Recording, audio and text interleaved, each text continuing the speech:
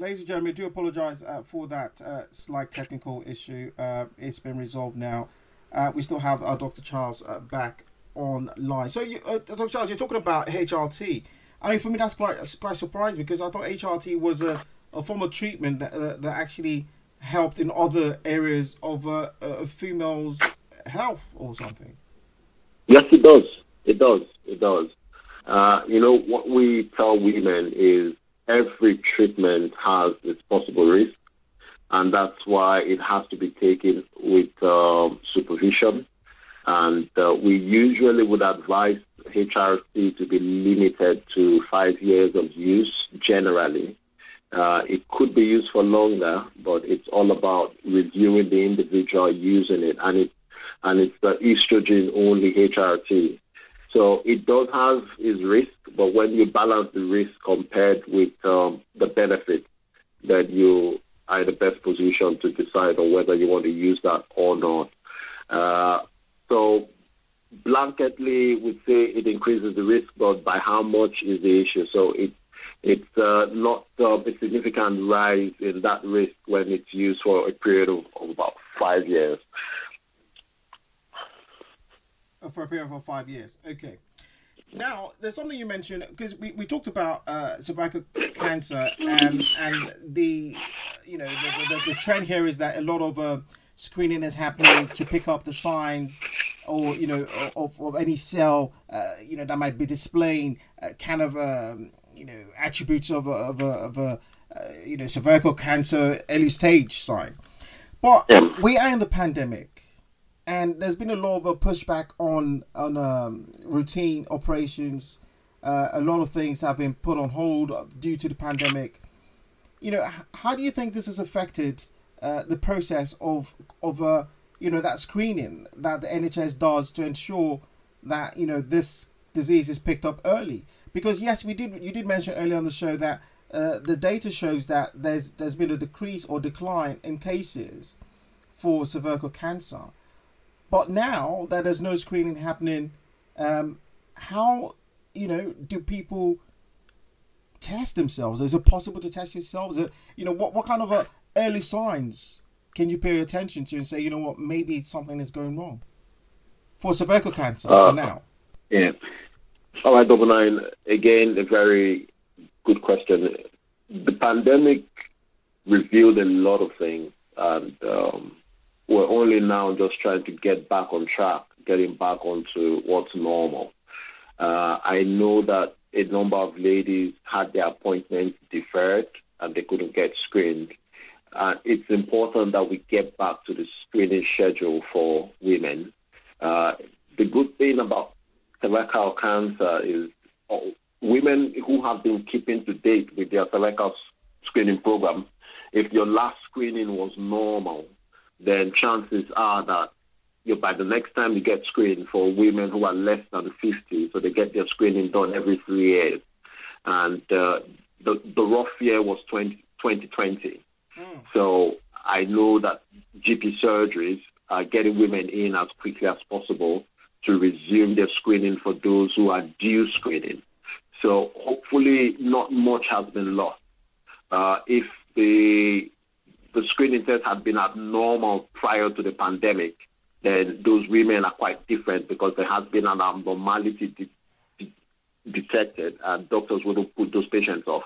It's because the priority has been given to patients with diagnosed cancer to get their treatment, so either surgeries or referrals onto chemotherapy or radiotherapy. So yes, there has been a lull because of the pandemic, but I know that in practically all GP surgeries, there's that push to get on with the schedule. Early signs, so the things that ladies need to look out for cervical cancer, any woman who complains of bleeding following sexual intercourse, that is not normal. So if there's any bleeding with sexual intercourse, it has to be reported to the doctor. She needs to get the cervix examined. The bleeding could be due to, in some instances, a tear in the vaginal wall. It could be due to what we call like an ectropion. That's normal changes to cells that line the neck of the womb. But it could also be a telltale sign of abnormalities in the cells of the cervix that could be pointers to early stage cervical cancer or even late stage. So don't take it for granted, oh, I just had a little bleed. If it happened once, it happened twice, then you need to report that to the doctor. The cervix needs to be examined. In most instances, there will be nothing wrong, but it's important that abnormalities are excluded. And by the time a lady starts complaining about abnormal discharge, which is foul smelling, then, and this is the presentation we get mostly in the developing world, in Africa, in Asia, where things are not developed, then those are signs of late onset disease. By the time a woman is having profuse discharge from the vagina with a foul odor, then it's probably too late to do something significant. Wow. But it's important to mention any bleeding with sexual intercourse, abnormal discharge, weight loss, discomfort in the pelvis. It's important that those things get checked out. That's for cervical cancer. Wow. I mean, I am taking all this in as well, and I hope my listeners are making notes as well. And it's not to get you paranoid or get you worried or scared. Because the quicker you know, the better and the better chances of treating this illness. I mean, I go back again to the lady who was young. I think she was about 28 years old, and she didn't pay attention to the signs, I guess, because what happened was there was a quick deterioration of herself, body loss of body weight loss, quite drastic, where she lost her hair, and unfortunately she passed on as well. Okay, so we know the early signs of cervical cancer. What kind of symptoms comes with the signs? Could you take that question again? Sorry, the line wasn't very clear. What symptoms come with the signs? So you have bleeding, okay? So you're bleeding as well. You have a bit of discharge, foul odor. You have a bit of weight loss coming up, because now a lot of people are going to be making assumptions that maybe I'm maybe it was just that time it was rough. That's why I'm bleeding. Maybe I do it gently next time. Maybe I use some lubricants. Maybe that was why. Discharge. Oh my gosh, maybe I didn't wash myself properly. That's why I discharged. Because a lot of people, we make we make excuses in our head to not look at the true nature of what the actual problem is. Weight loss. Oh, okay, maybe I'm not eating properly, or maybe I need to eat more. Maybe this is why it's happening. But what other symptoms, are coupled with this early signs of cervical cancer? All right. So largely what I've said about the signs, so we could, say those are also symptoms as well for cervical cancer. And it's important that one doesn't get paranoid. But at the same time, if you observe something that is out of your normal, that you should let your GP know about it. And then you could take it on from there. The GP could either reassure or ask that you come in to get reviewed. Now, as I mentioned earlier, from the age of 25 in the UK, ladies get invited to have their cervical cancer screened for the first time, okay? And thereafter, they have it done every 3 years until the age of 49, and then they have it every 5 years. So once that screening is done, then it's been a very good way of actually picking up cervical cancer early. Now, it's important to mention that over 99% of cases of cervical cancer are due to an infection by a virus called HPV. That's a human papilloma virus. Wow. So that's a large number when you look at 99.8% actually. So it in the UK, 99.8% of cervical cancers are preventable. So almost 100% cases of cervical cancer are preventable. And that's because, one, there is a vaccination program. So we're going back to vaccine. Yeah. A vaccination program where young girls and now boys aged 12 to 13 are given the HPV vaccine. That's the human papillomavirus vaccine. So the idea is to get the vaccination in before they become sexually active. Okay? So, and that has led to the development of antibodies against the HPV, which is the primary cause of cervical cancer. Right. And by the time screening comes on board, so we stand a very good chance of picking this up at the very early stage. The HPV infection is very common, but the chances that it will persist and then progress to cervical cancer is very low, because most instances of HPV infection in 6 to 12 months would resolve on its own. But there are some behaviors that would increase risk. You know, we've talked about smoking, and it's actually been found that in women who have their first sexual intercourse less than the age of 14, so if they're less than 14 years old, where there's a lot of change in the cells happening in the cervix, you know, around the cervix, their risk increases by 2. So there's a double increase in their risk of having cervical cancer compared to if they had their first intercourse, their sexual debut, you know, above the age of 25. Wow. And also things like high parity. So in places where there's a high premium placed on having children, women who have 5, 6, 7 children, you know, they are at an increased risk of having cervical cancer compared to women who have 1 or 2. Because each time a woman is pregnant, carries that pregnancy on, you know, the cervix dilates, she gives birth, there is that, you know, those changes that happen to the neck of the womb.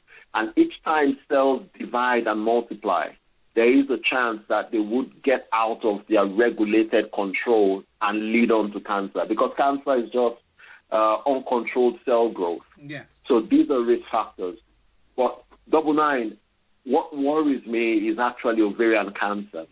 Yes, I think we should talk about that now, because right now I am so, you know, consumed with a lot of information now, you know, because we need that to be able to educate the generation behind us, our children, and also ourselves as well.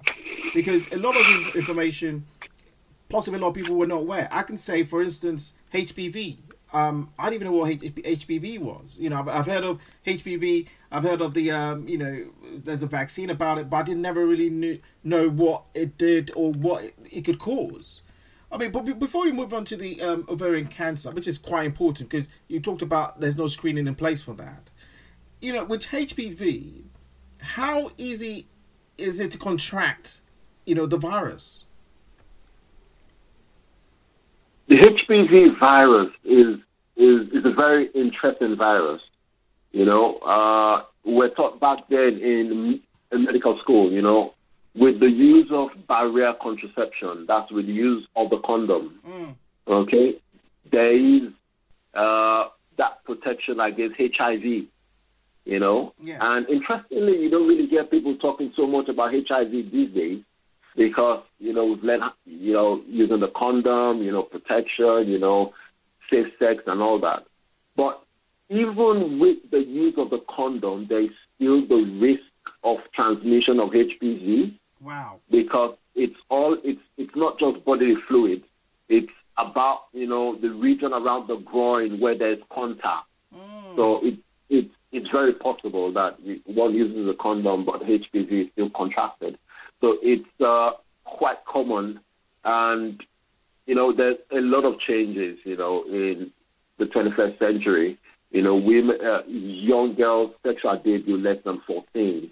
So when a lady that young has sexual intercourse, you know, there's that increased risk, and she's unlikely to be using protection, depending on what information or education she's had.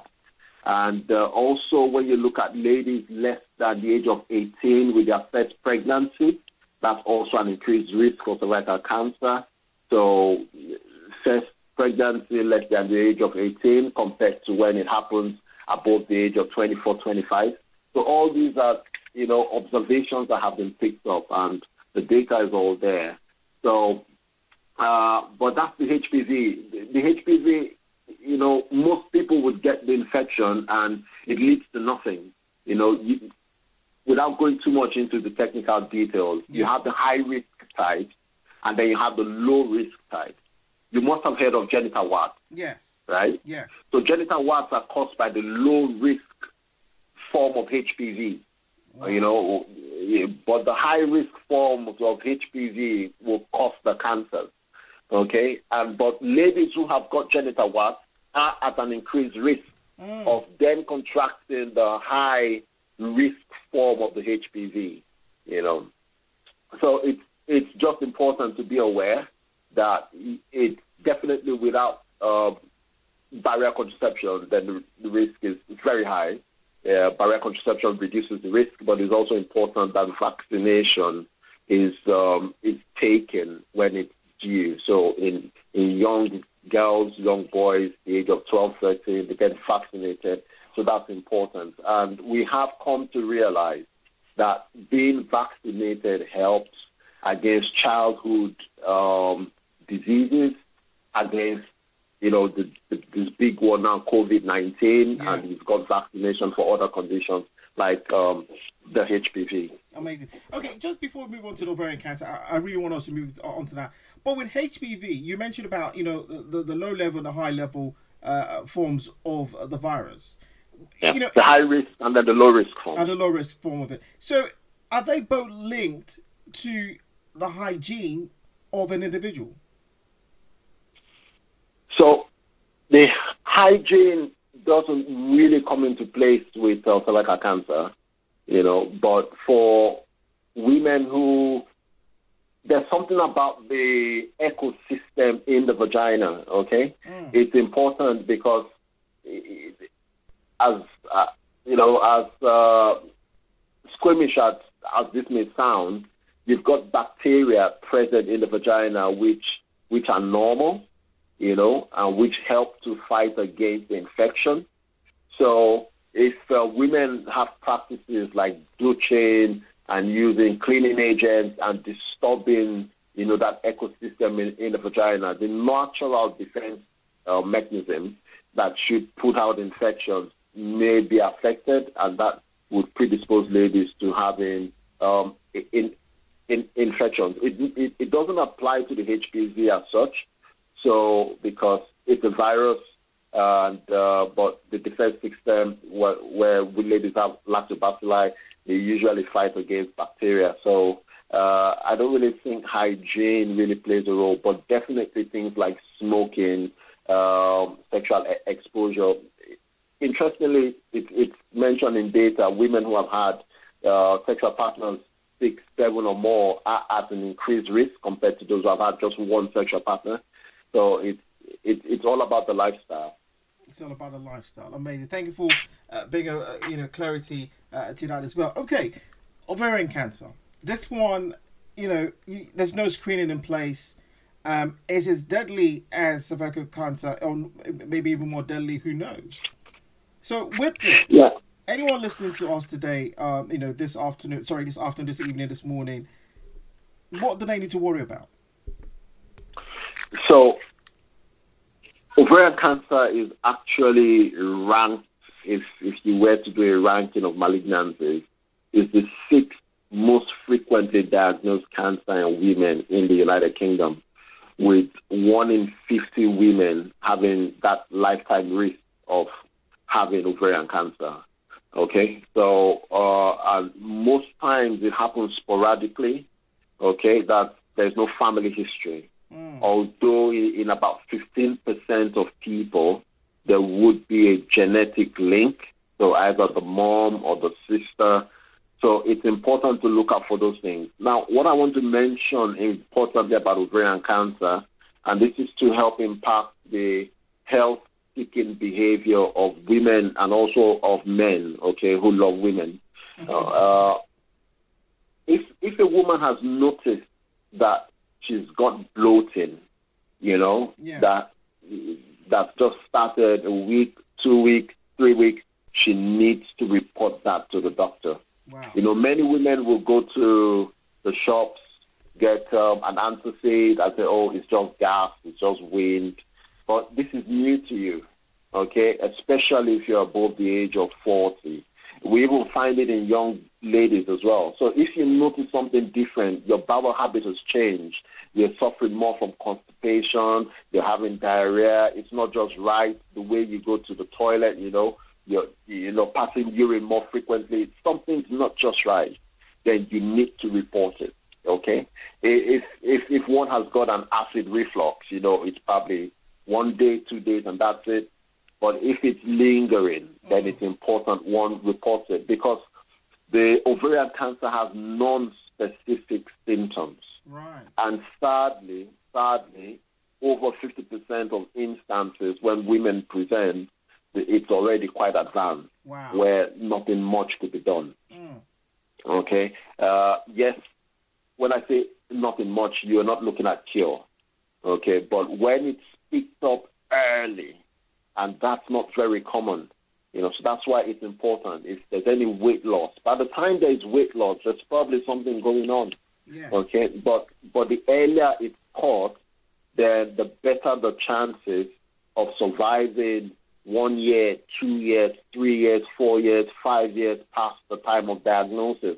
And each time you have, it's a time to spend with your loved ones and enjoy the rest of one's life.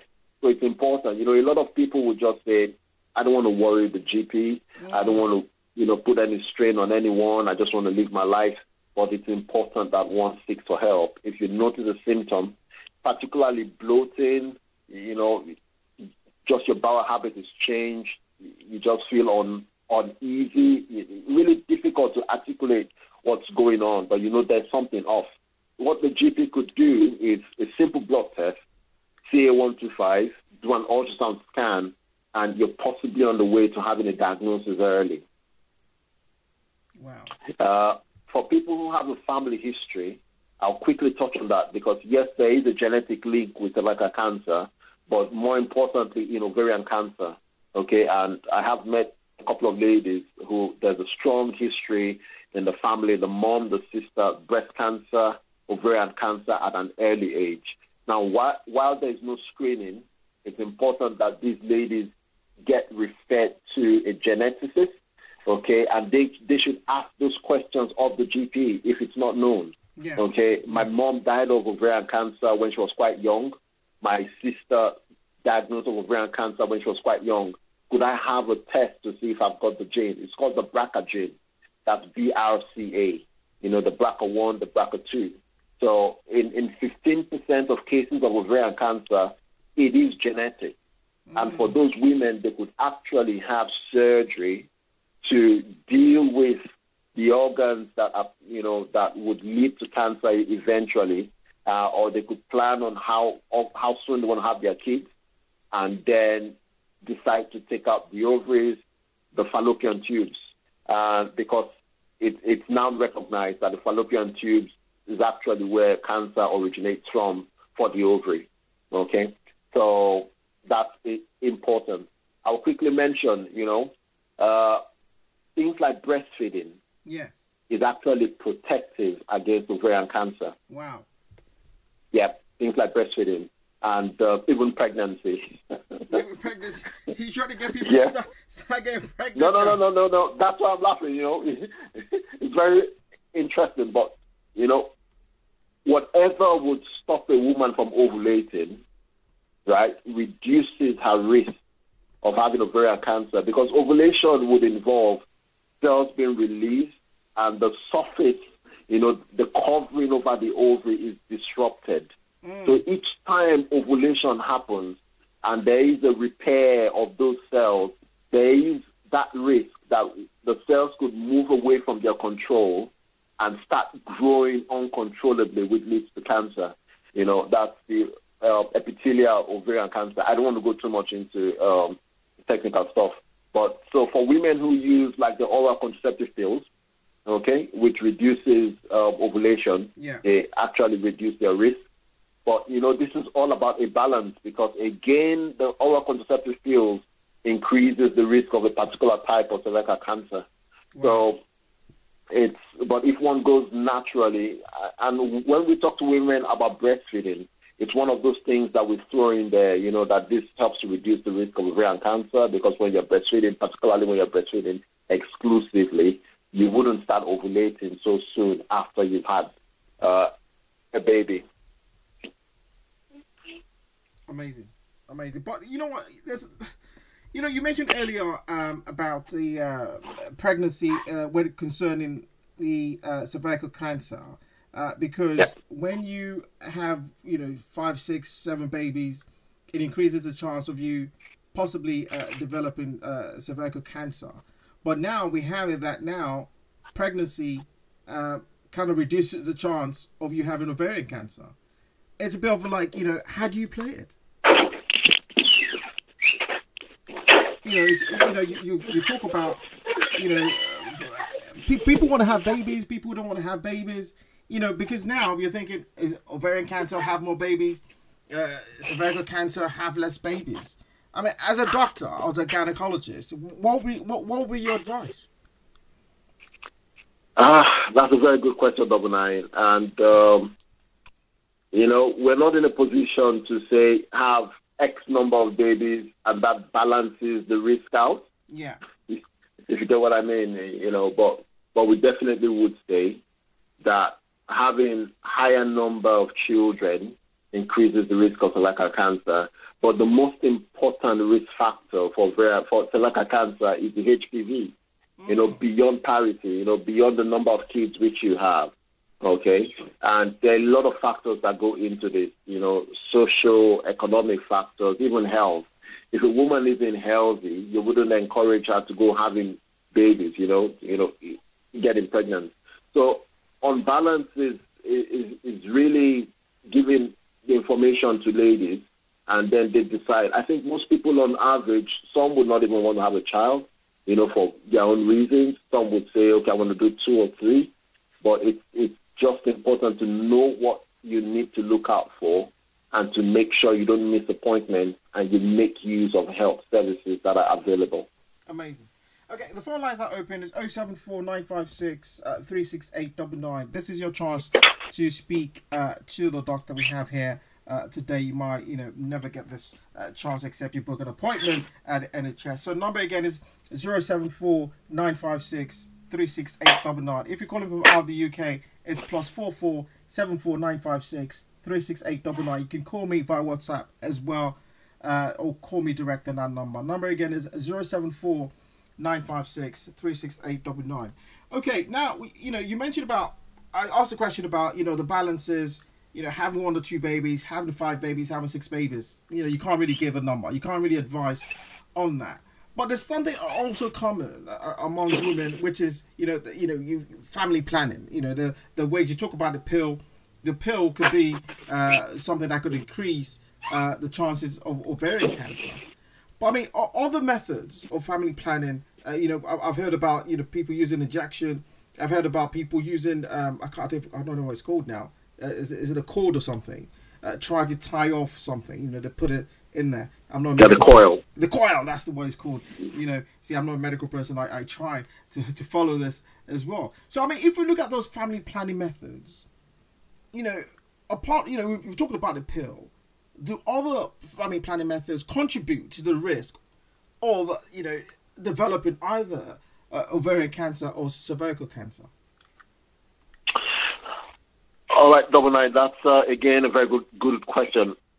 Using the oral contraceptive pill, right? The combined oral contraceptive pill that would reduce the chances of a lady ovulating.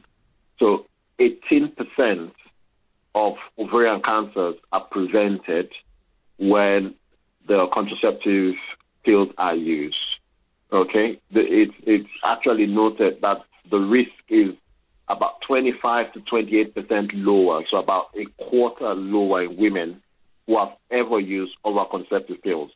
All right? Yeah. But for cervical cancer, it's been noted that the risk is slightly increased where the pills are used.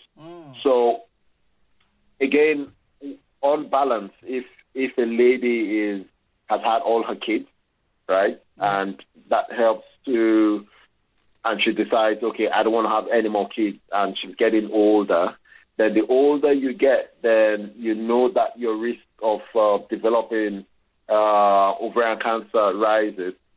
So you probably would want to do the oral contraceptive pills. And if you've been having your screening, and that's helpful, and the cervical status is okay, then I think it's reasonable to use the pills if you don't have contraindications to its use, because that's something else that you'd need to sit down and discuss either with your GP or with your gynecologist. The other forms, like the implants, the injections, whatever would reduce the chances of ovulation would be protective against ovarian cancer. Yeah. Yeah. So none of these family planning methods, could contribute to the risk. They'll be, except for the pill, which you mentioned, a consultation would need to be done before to ensure that you don't react to it in a certain way. Yeah, Okay. because you have to look at medical conditions or things that may be present in the lady that would exclude her from using the contraception in question. Okay, fantastic. Okay, and also, earlier in the show, I asked the question about, what, race. So we talk about the white, the black, the Indian community, who have the higher rate of cervical cancer, and you mentioned is the white race as well. Is it the same for the ovarian cancer? So ovarian cancer, from data available from the Cancer Research Group UK, it's been found to be higher in whites, both ovarian cancer and cervical cancer.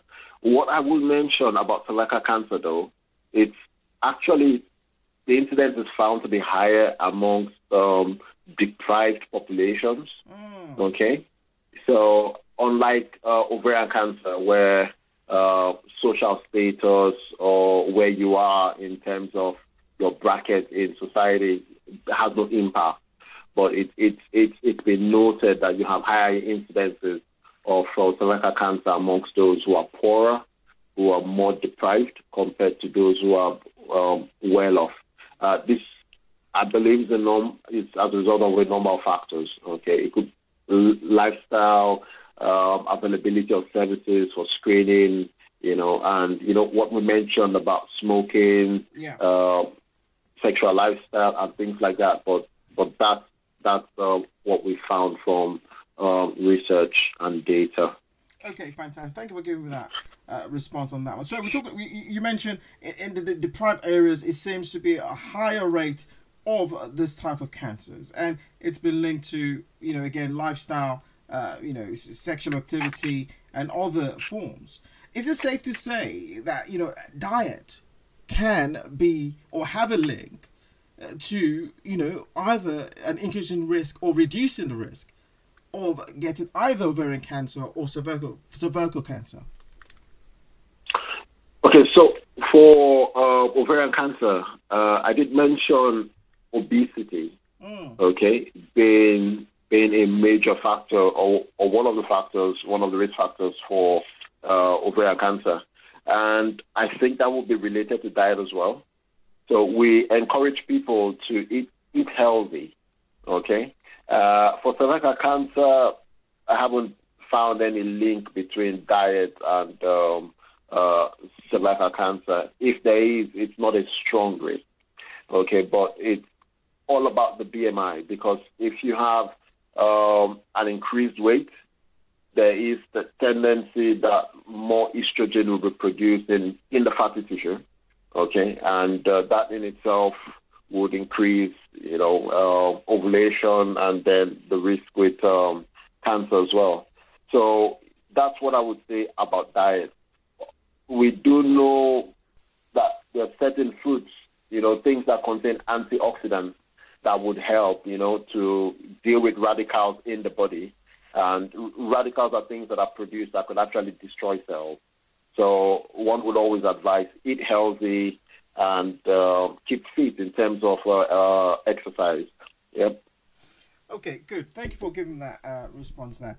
Okay, this question, you might not have the accurate data, But I mean, I just possibly want you to just attempt to answer the question, maybe from some data or some knowledge you might have. So we look at because initially you mentioned about the deprived areas could have an increased risk of having cervical cancer or ovarian cancer within the population, female population to be precise.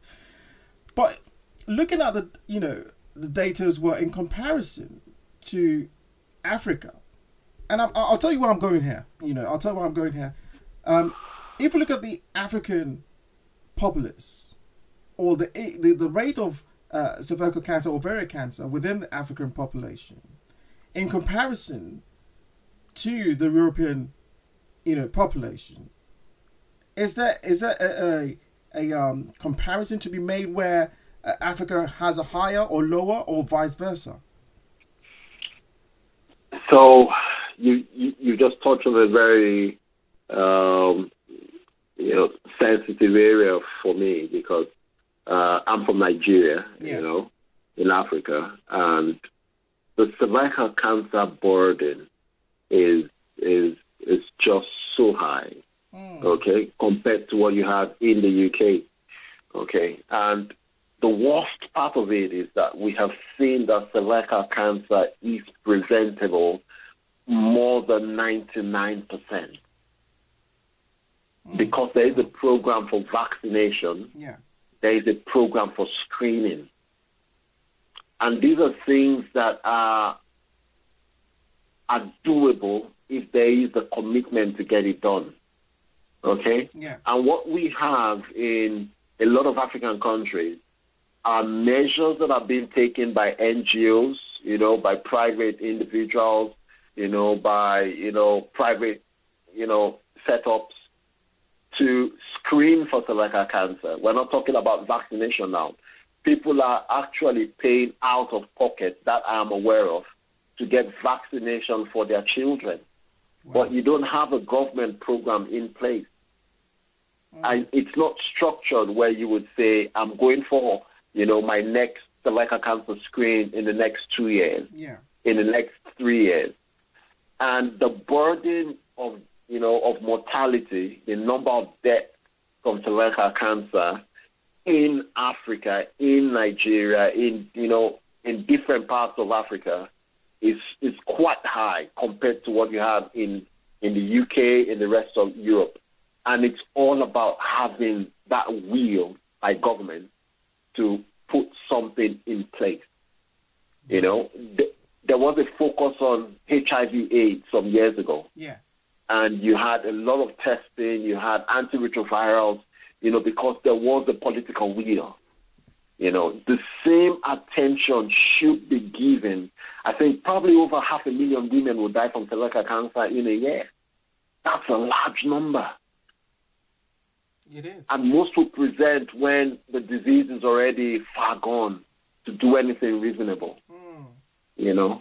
So if they borrow a leaf from what's happened in developed countries, they could get a vaccination program on board. They could get a screening program on board for cervical cancer.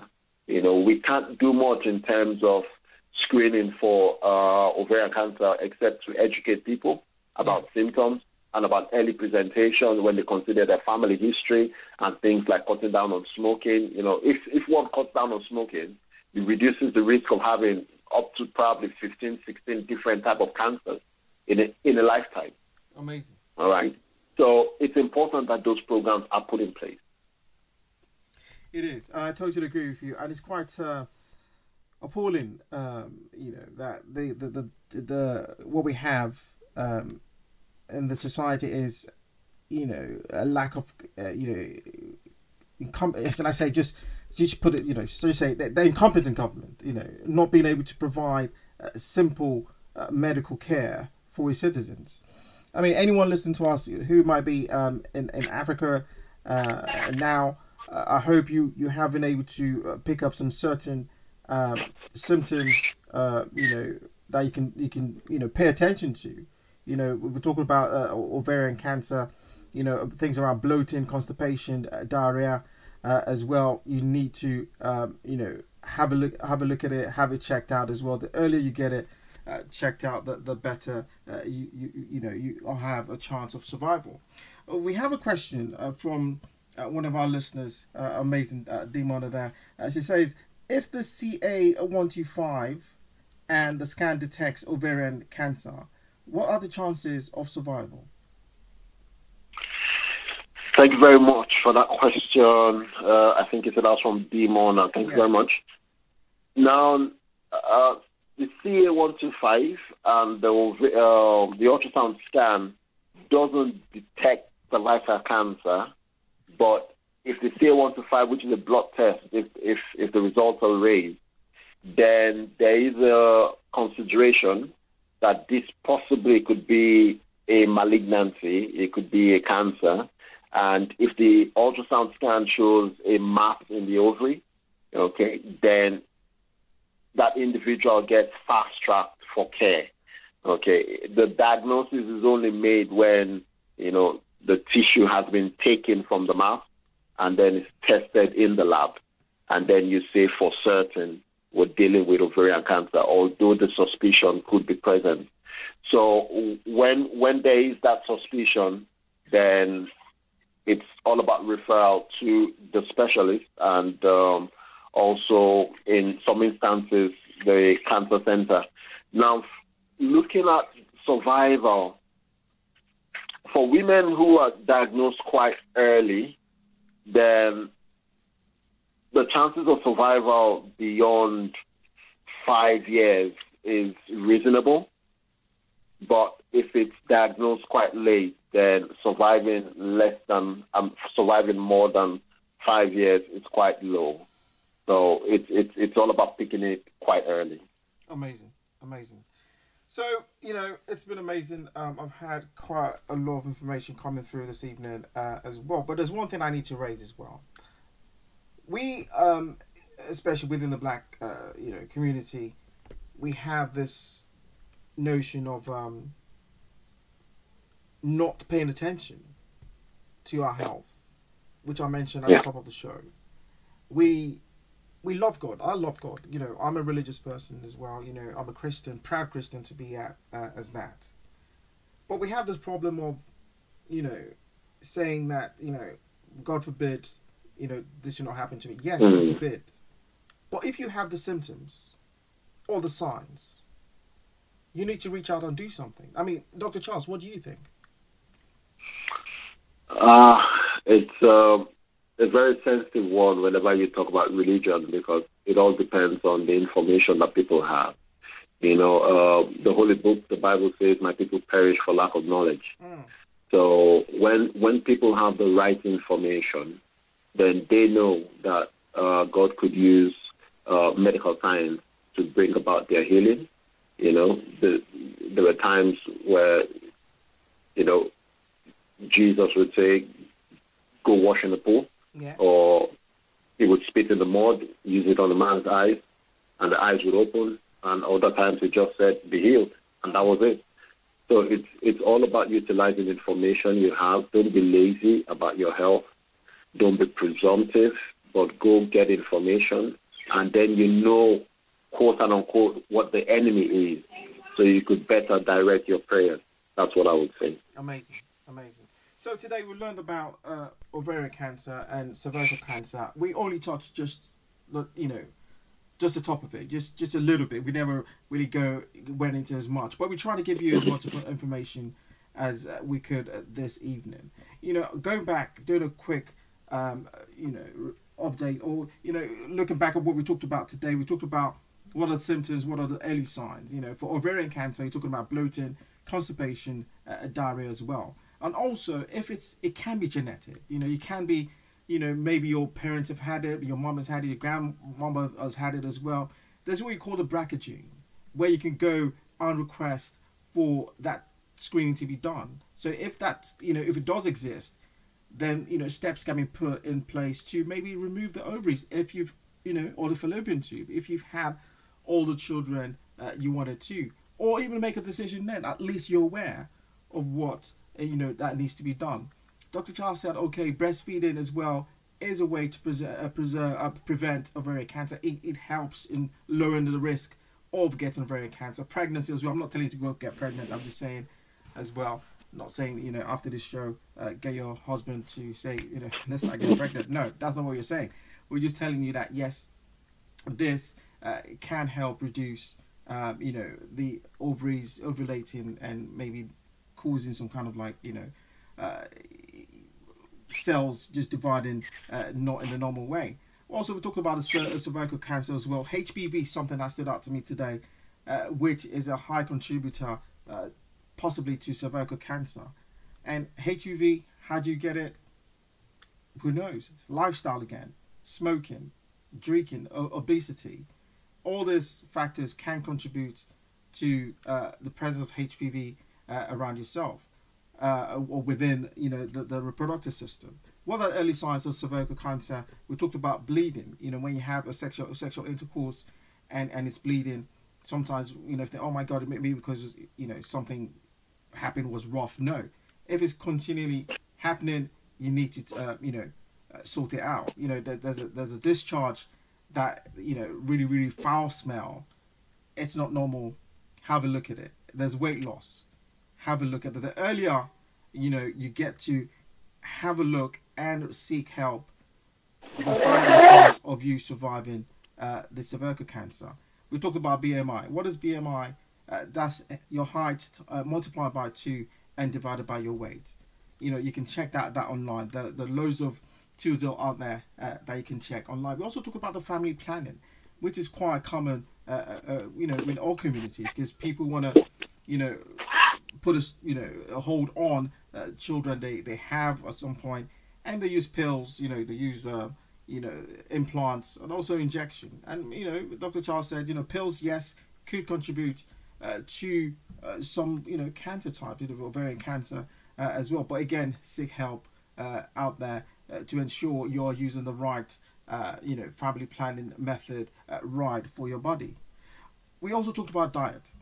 Diet, yes, there's no definite link to that, but I believe having a healthy lifestyle, eating well, eating healthy, would definitely contribute to a healthy reproductive system as well.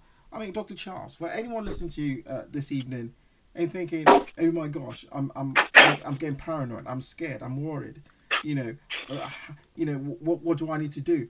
You know, what would you say to them? You know, a patient, you know, imagine you have all these patients in front of you now, and they've listened to all this we've talked about this evening, and they might be a bit worried. What would you say to them? I would say the overall risk of having cancer in one's lifetime is pretty low, but it's just important that one has the right information just in case there is a rainy day. So we live in hope, we enjoy life while we're here, and we just remain grateful for life, really. Okay, remain grateful for life. That is a way. But while you're remaining grateful for life as well, make sure you pay attention to your body and spot the changes. The body is a wonderful creation by God. It reacts to, you know, things that it seems that it's not normal and gives you those signs. Let's pay attention to those signs so we can take care of our body and have a healthy and long life. Dr. Charles, it's been amazing to have you on the show this evening. I've had such an amazing time, and I've learned quite a lot as well. And my listeners, I hope you have too. We shall be bringing back Dr. Charles next month again, and to talk about more healthy lifestyles or health regarding the female reproductive system. Make sure you keep it with a date with us. It's been amazing, Dr. Charles. I hope you had a great time on the show. Yeah, it's always a pleasure, Dr. Nine. Thanks for having me. Fantastic. Ladies and gentlemen, have a fantastic Sunday. But stay locked on, stay locked in. Got some great vibes coming your way. As you know, it's your host, Double Nine, on Candid Express Sunday on Double Nine Radio.